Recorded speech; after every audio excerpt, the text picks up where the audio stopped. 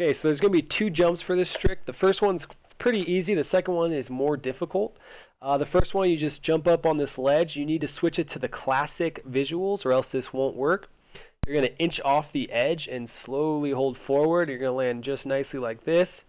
This next part's the tough part. You're going to run up, and as you see this black line here, this is lets you know when you're going to fall off. And when you fall off, you're going to hold forward and then turn and start walking into the cliff. And you see these 2 black kind of circle marks right here. What you're going to try to do is land in the middle of them, and you're going to be holding forward the whole time. You're going to be close to falling off the edge at the end of it, but you should be alright. You get up and you keep going the normal way. 5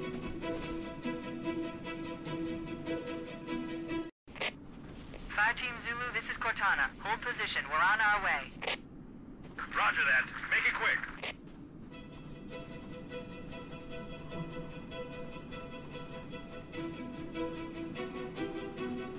And then once you get to here, you're going to crouch down and slowly go over the edge. And then right after you go over the edge, start holding back and let go of crouch, and then you should land safely and continue to beat the level easily.